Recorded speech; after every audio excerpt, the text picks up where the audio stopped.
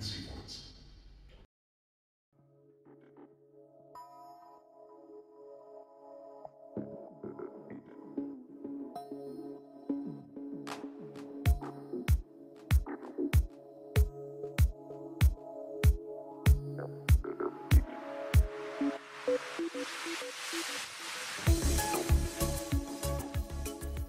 Hi everyone, I'm Bruce Swartz. Thanks so very much for taking the time to stop by.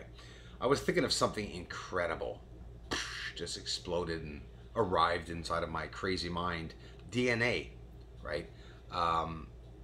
There's a time capsule that they brought up to the space station. They brought up a memory device. And this is very interesting.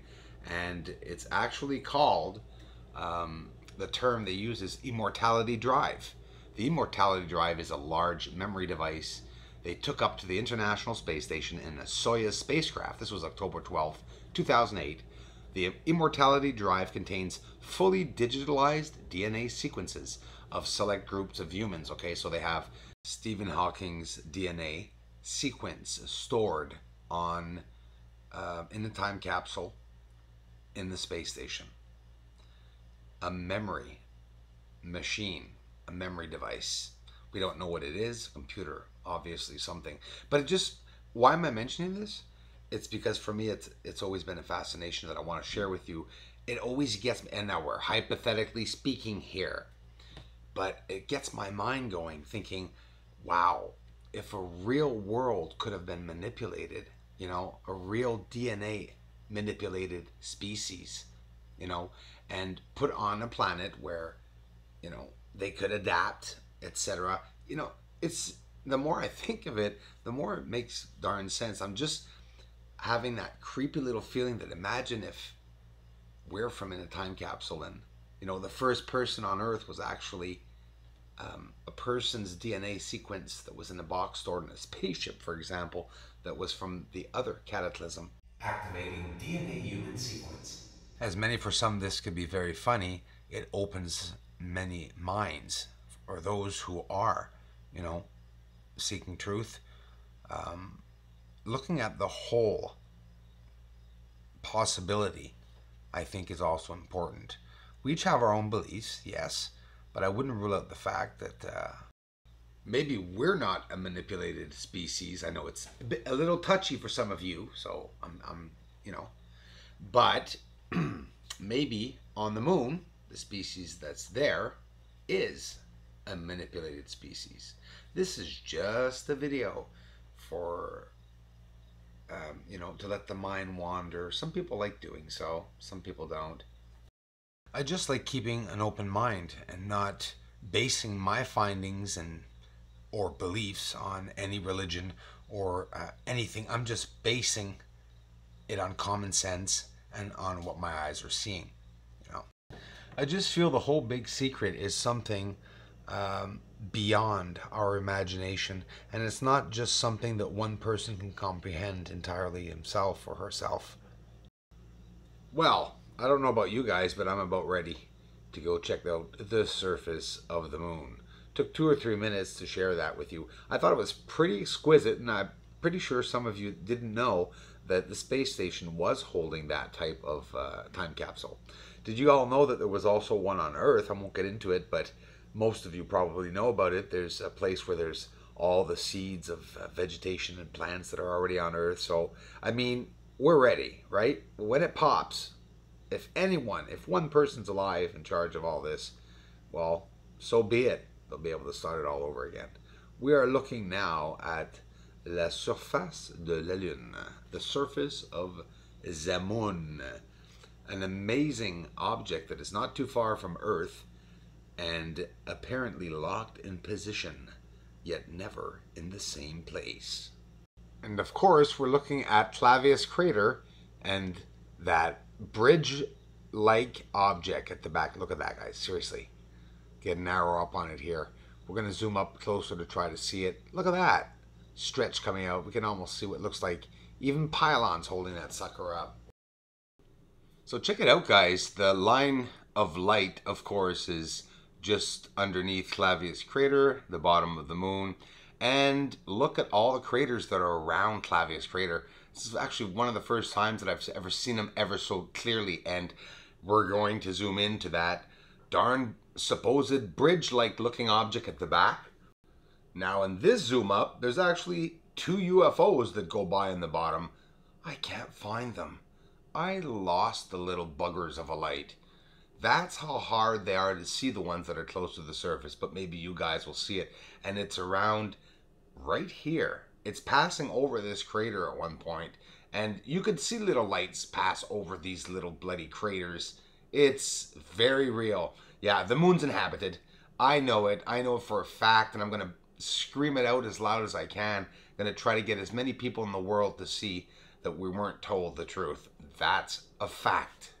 So I'm really happy about these craters at the bottom of Clavius crater, because we're seeing some exquisite detail of the crater's edges and walls and rims, and that just, it's boggling my mind that all these constructed objects, they're mining, or they're pulling something out, or it's a way to travel across and everywhere to and from, or they're sending liquids through it, gases, air, something through it. Is definitely something, you know, being spread out across, spanning across the entire moon, from crater to crater, all these pipes, 90-degree angles. The proof is there. So why aren't we believing it? That's what I'm not understanding. It's because the scientific bullshit that some of the people pretending to be scientists are bringing up, and it's the real scientists that are the ones bullshitting, I think. I think the amateur scientists are using more common sense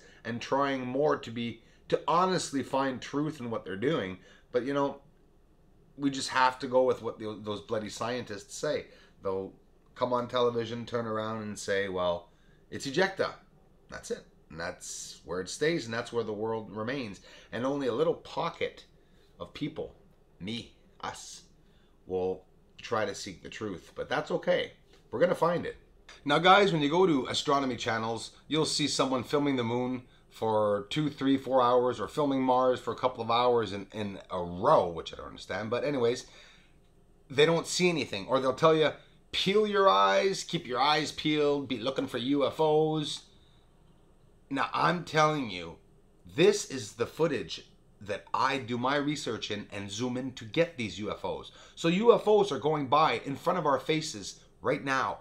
They're pressed up against the surface. You're looking for little lit white slits that are going by over the black edges of the craters. And that's how I'm finding them. So I'm telling you right now, keep your eyes peeled when we're zoomed up close into the craters, really close.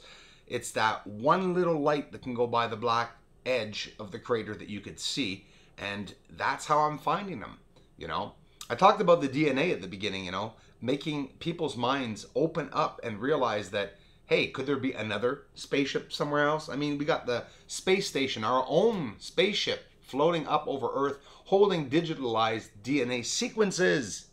Clavius crater and the surrounding craters, Blancanus, and so on and so forth, every one of them, they're all a setup.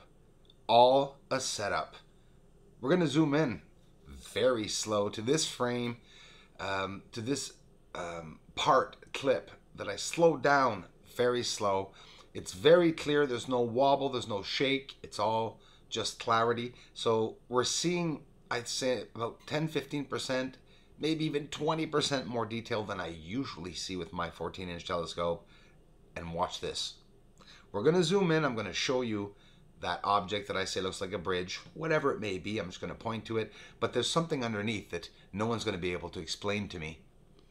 Underneath the bridge that I'm going to point to you right now, there's a rectangular square with symmetrical geometrical shapes on it that look like buildings or whatever, blocks. There's that bridge-like object. And now, what's this? Look. Perfect line, square. Look at all the bumps inside them. As we're going in, you can rewind it, you can slow it down, pause it, and look at it. It ain't normal. And you can hardly see it, but now we're seeing it because of the reflection of the darkness is creating a shadow around its contours, and we're able to see it. What the hell is it? It's geometrical. It's rectangular. It's running onto Clavius crater and southwards, downwards under Clavius crater. And that is just incredible detail right there that we're seeing as we're zooming up here real close. Let's check it out. Now don't forget, look for UFOs, look for little lights now that we're slowed down, going over especially this crater in particularly. Are you seeing the bumps yet over here? Look on the rectangle. It's a square with shapes on them, and the shapes are all side by side. Each of the objects are side by side. They're all connected to lines that are going up into Clavius crater. So these could be tanks, you know, holding containers, something, fuel, who knows? It's right there. And we can't see it unless we slow down the oscillation. And now we're getting so close so that all the white's gonna blare up. So now we're gonna focus on the bottom right here, part of the crater. We'll try to zoom in really close, and never mind the white part on top. Look at the square here in that crater. It's just incredible. So we'll just keep going in a bit. It'll get a little blurry, but focus your eyes on the bottom part where it's darker. That's how a telescope works. You're zooming in on certain areas. You'll lose quality in maybe a corner of the photo, but look what you can see in certain areas, like the bottom, for example. Guys, thanks a lot for stopping by. There are UFOs in this footage. I'll be finding them this week. I'll be looking for sure, slowing it down even more. It's tedious, but it's all there. Thanks for the support, everyone. And remember, we are not alone.